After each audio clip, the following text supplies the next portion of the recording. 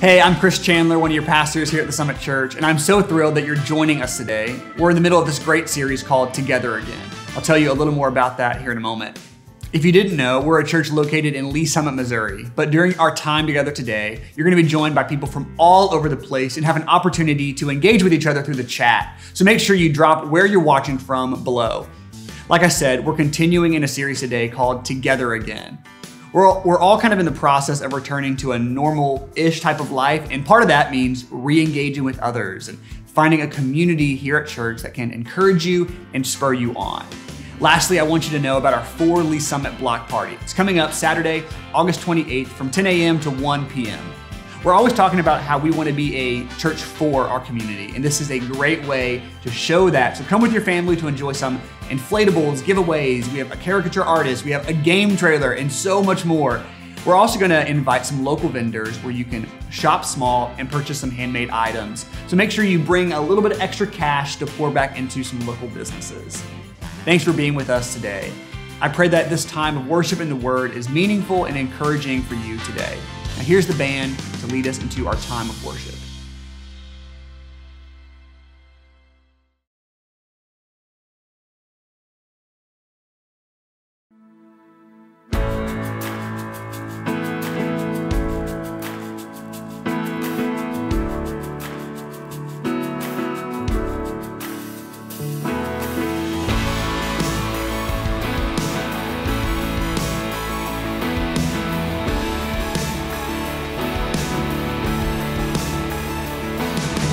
Worship the God who was, we worship the God who is, we worship the God who evermore will be. He opened the prison doors, he parted the raging sea. My God, he holds the victory. There is joy in the house of the Lord, there is joy in the house of the Lord today. And we won't be quiet, we shout out your praise. There is joy in the house of the Lord, our God is surely in this place. And we won't be quiet, we shout out your praise. We shout out your praise. We sing to the God who heals, we sing to the God who saves, we sing to the God who always makes a way. 'Cause he hung upon that cross, then he rose up from that grave. My God, still rolling stones away. There is joy in the house of the Lord, there is joy in the house of the Lord today. And we won't be quiet, we shout out your praise. There is joy in the house of the Lord, our God is surely in this place. And we won't be quiet, we shout out your praise. We were the beggars, now we're royalty. We were the prisoners, now we're running free. We are forgiven, accepted, redeemed by his grace. Let the house of the Lord sing praise. We were the beggars, now we're royalty. We were the prisoners, now we're running free. We are forgiven, accepted, redeemed by his grace. Let the house of the Lord sing praise. There is joy in the house of the Lord, there is joy in the house of the Lord today. And we won't be quiet, we shout out your praise. There is joy in the house of the Lord, our God is surely in this place. And we won't be quiet, we shout out your praise. There is joy in the house of the Lord, there is joy in the house of the Lord today. And we won't be quiet, we shout out your praise. There is joy in the house of the Lord, our God is surely in this place. And we won't be quiet, shout out your praise. We shout out your praise. We shout out your praise.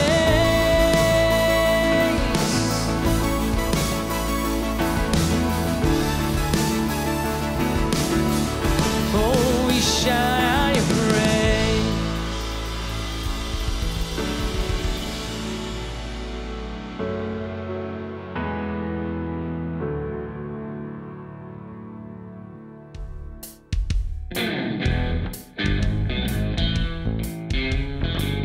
Whatever happened to predictability?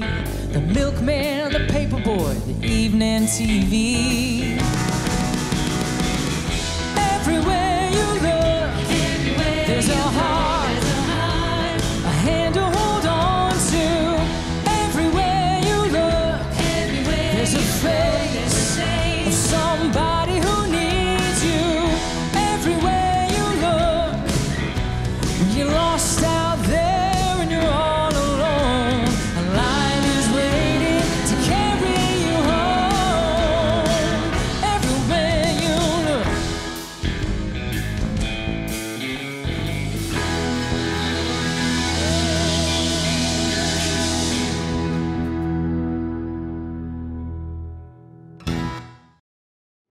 Every night at our house, we do something that people think is totally crazy.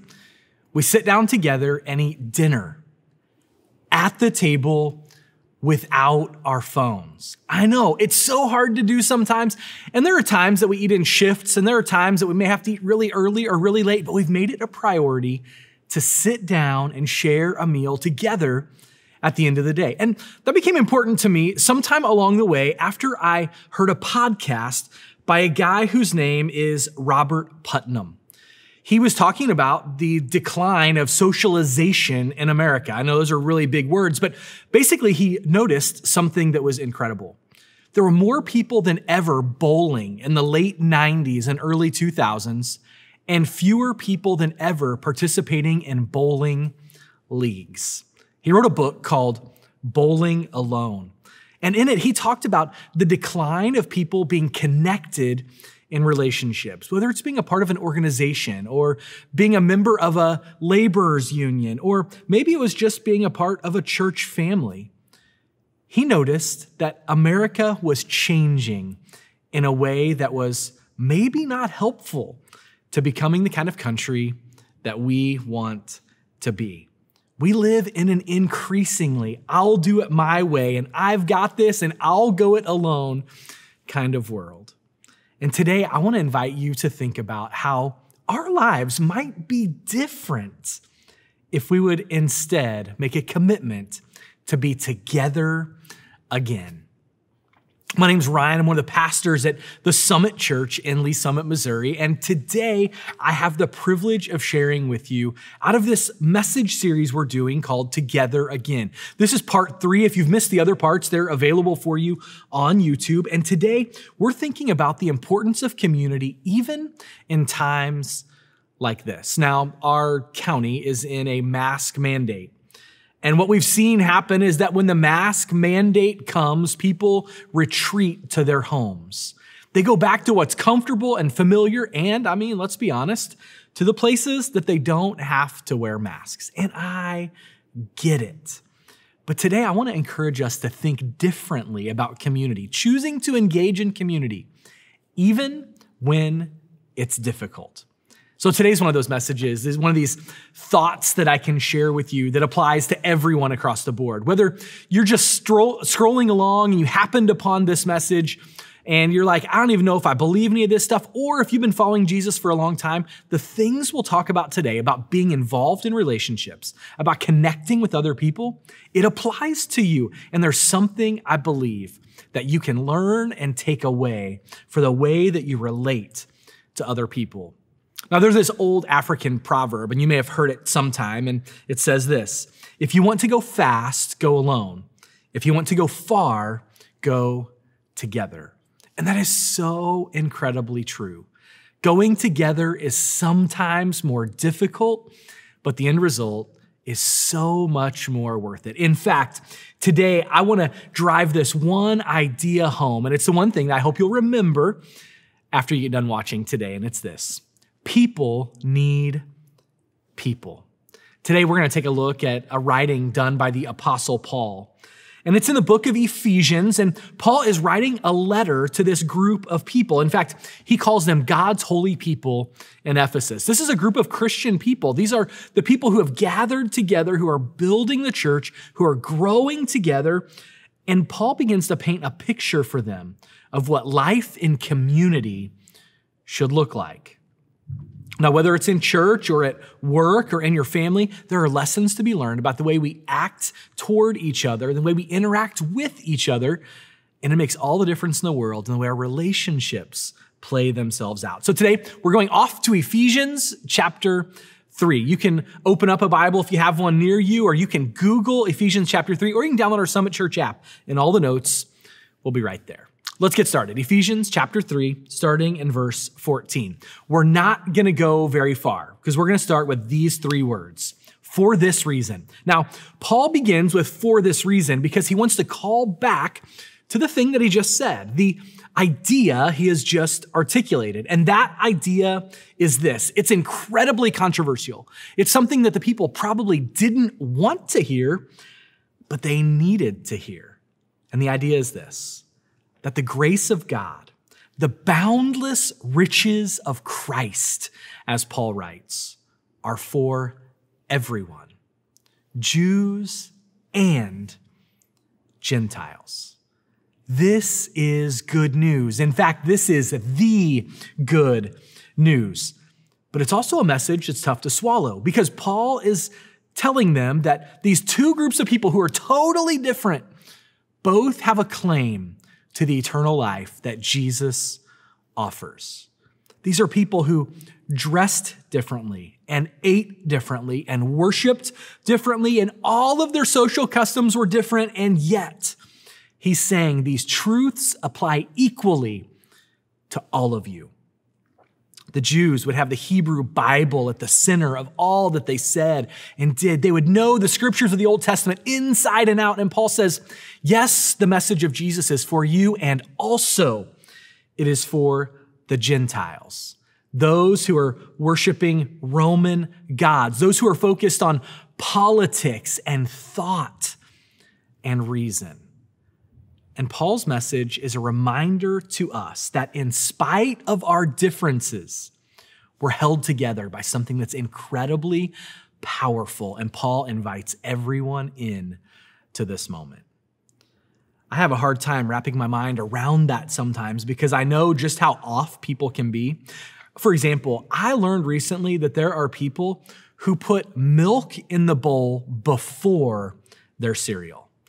I can't even wrap my mind around that. I don't know why you would do that. But on a more serious level, there are things that keep us divided, like questions about whether we should wear masks or not, whether we should be vaccinated or not, things like politics and even sports. But here's the craziest thing of all. Even when we agree that there's a problem, we can't seem to agree on a solution.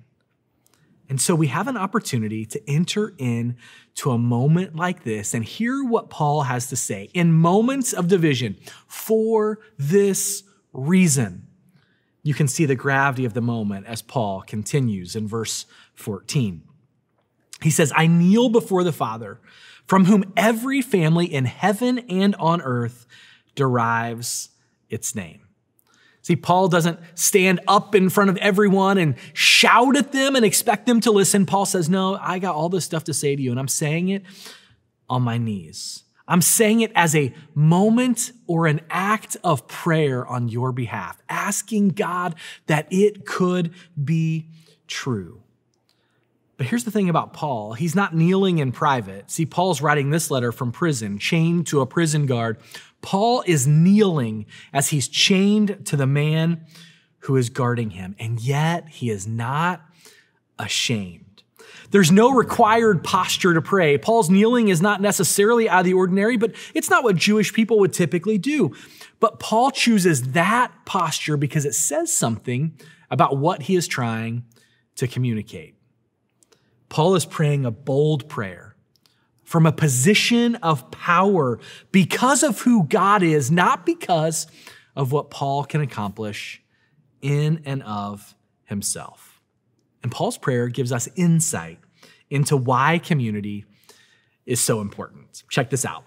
Verse 16. I pray that out of his glorious riches, he may strengthen you with his power through his Spirit in your inner being, so that Christ may dwell in your heart through faith. There are three things I want to draw out that Paul is telling us about community today. And the first one is this: community gives me strength. The strength that I have in moments of weakness or moments of trial comes not from me, but from him.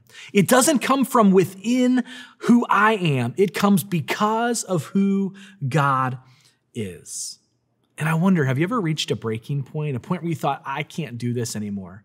It's too much. I'm overwhelmed. I can't take another step. I can't go another day. I can't accomplish another goal. I can't do another task. Have you ever reached that point where you said, I just don't think I can? I've got good news and bad news. The good news is that he can do it. And the bad news is that you have to submit to him in order to make it happen. We find strength when we feel like giving up. And it's the plot of every movie you've ever watched, right? There's a point at which they need help. They need someone to come to their aid, and there's always someone just around the corner. And though our lives may not play out just like that, there's hope that can be found in these moments, knowing that my community of people gives me strength. Check this out. Hebrews 10:24. Let us be concerned for one another, to help one another, to show love and do good. Let us not give up in the habit of meeting together as some are doing. Instead, let us encourage one another all the more. The strength that God wants to provide you is coming from someone sitting next to you, someone who's side by side with you. You are made for connection and community. People need people. And it's in this place that we experience God's strength. But God's strength is really just the beginning. Verse 17. And I pray that you, being rooted and established in love, may have power, together with all the Lord's holy people, to grasp how wide and high and deep is the love of Christ. The second thing the community does is community gives me hope. Pastor and theologian John Wesley says it like this. He says, what is the breadth of the love of Christ? Embracing all mankind. And length from everlasting to everlasting. And depth not to be fathomed by any creature. And height not to be reached by any enemy. The promise of what a community can bring when we are together is truly the stuff that changes lives. But it's also difficult. I read recently this reality, and maybe you can relate. The problem with community is people, right? Everything would be great if it weren't for all the people around you that make it not so great. And yet those very people are the people that God uses to give me hope. This reminder from Romans chapter 1 is so powerful. I want us to help each other with the faith we have. Your faith will help me, and my faith will help you. And when we have that opportunity to see how we have strength and we have hope in community, we read verse 19, and Paul says this, and to know this love that surpasses knowledge, that you may be filled to the measure of all the fullness of God. When I'm in community, I find wisdom. Pastor Jim said last week that he knows less at 62 than he did at 22. And I can tell you without a doubt that 20 years ago, I could solve any problem you gave me. And today, I would have a harder time solving it because I've lived more and because I know more people who may be experiencing that problem, and because I realize the implications of the problems that need to be solved. When we have community, when we're rubbing shoulders and standing side by side with other people, the wisdom that we need wells up inside of us. This weekend, I had an opportunity to live that out. I may have told you before that I have a 30-year-old pontoon boat, and because it's a 30-year-old pontoon boat, not everything on it works as it should. And I'm okay with that because I can take my family out and we go fishing and we have a great time. So Rebecca's been very concerned about how much gas was in the boat. And I kept telling her, very lovingly, of course, that there was enough gas in the boat, that we don't drive it that much. We just go from here to there and then we use a trolling motor to get where we need to go. And so after 3 or 4 times going out on the boat, asking about the gas, I decided that I would take the gas can full of gas that's mixed with oil onto the boat. And I took it out to the boat and I started to put gas in the boat and I was there by myself and I was like, oh, I'll do it when I get back. And I sat it next to the boat on the dock and my family got on the boat and off we went. We made it to our favorite fishing hole. It's our spot. We know we're gonna slay the fish in this spot. And after we got done fishing, I fired up the boat and something incredible happened. It didn't start. See, all of that questioning about whether or not there was enough gas in the boat were questions that we needed to be asking. And so instead of fishing for the rest of the day, we spent a good chunk of our afternoon drifting from one side of the lake to the other until we were rescued by some incredible people. And my story of finding wisdom in community may sound a lot like my wife was just right and I was wrong, and that is true. But there's also something to be said for the fact that when we hear a voice of reason or wisdom around us, it's an invitation to listen. It's an invitation to lean in. And when we do, we find the wisdom that community can offer. As you think about growing in community and becoming a part of something bigger than yourself, there are 4 ways that you can do that, even here at Part of the Summit. The first one is to make a commitment to follow Jesus, to be involved in weekend worship, and to practice the way of Jesus every day in your own life. The second way is to find yourself a community, a small group, a rooted group, a group of people that you can spend time with and do life with.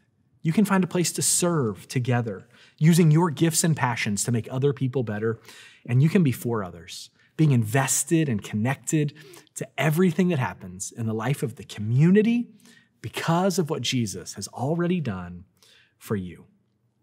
When you make a decision to be a part of something bigger than yourself, this becomes your reality.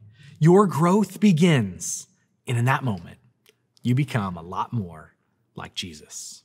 Will you join me in prayer? God, thank you for this picture of community and the difference it can make. It can be easy for us to walk away from people when life gets hard. God, help us remember that people need people. We're made for community. We're made for relationships. Help us to commit to those relationships that can make us better, that make us stronger, that make us wiser. And God, they help give us the hope that you bring in the person of Jesus. We pray all this in his name. Amen.